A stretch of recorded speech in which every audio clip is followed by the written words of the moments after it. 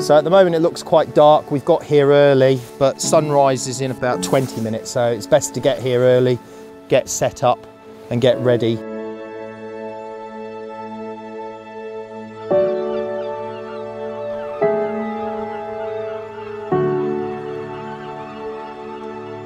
So we're doing comparison test shot here with the leading 35mm camera against the Hasselblad H6D-100. We've got 0.9 graduated filter and a 0.9 ND filter on at the moment. On both cameras exactly the same, both same angle of view.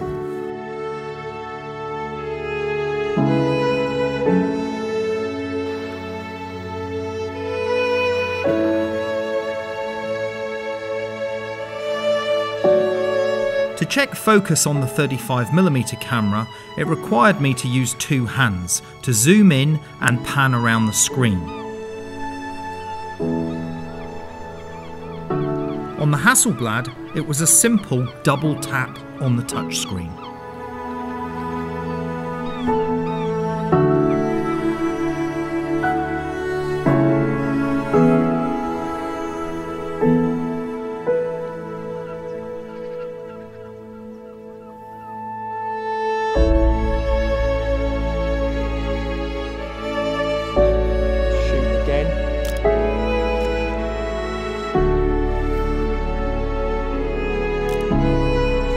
This is the thing I like about medium format, is being able to see the picture so much more clearly and brightly through this big viewfinder compared to the small one there.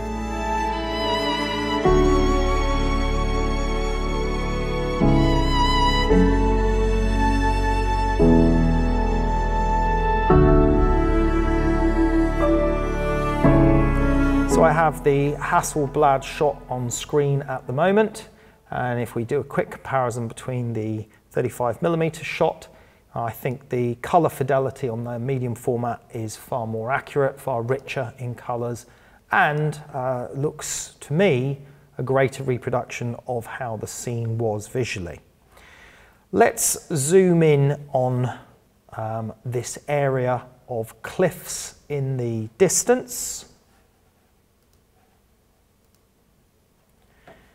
And let's match that zoom on the 35mm.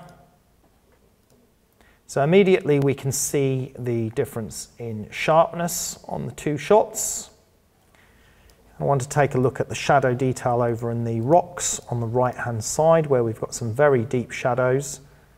And I can see immediately some significant chromatic aberration on this post in the top of the shot here. So on the left we can see that it's red, and on the right we can see that it is green. Let's see if we've got the same on the Hasselblad image. We don't. We have a small amount of chromatic aberration, but nowhere near the amount that was recorded on the 35mm. Let's pull shadow detail right up to +100. So we can see the fissures in the rock and the chain on the 35mm file, but it is very noisy and very grainy. Let's do the same on the Hasselblad shot. There we go, much better result.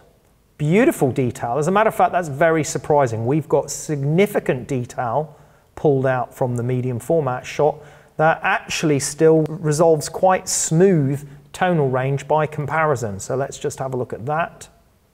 There's the 35mm and there's the medium format. So a much better result on the shadow detail acquired by the medium format camera. One final thing on this image is I want to have a look at the depth of field as well. Just bring that back down to 0. Just looking at general sharpness, bring this back down to 0. So the sharpness on the 35mm looks good, but on the medium format we can see that it is superior.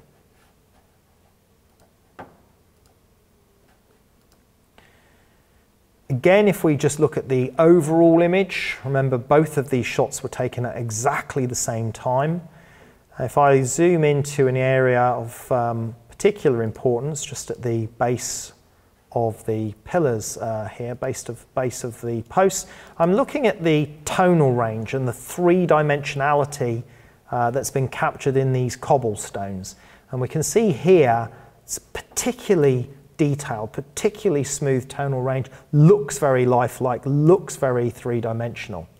Let's move over to the 35mm format. And we can see in the 35mm camera that it just doesn't have quite the same bite, the same life, the same three-dimensionality that we've been able to record in the medium format. Now, of course, you could spend some time adjusting the contrast, adjusting the curves to enhance the 35mm image, but you'll always be starting with a slightly inferior quality image. So having the richer detail, shadow detail, greater dynamic range, and smoother tonal range in the medium format puts us a long way ahead of the curve to begin with.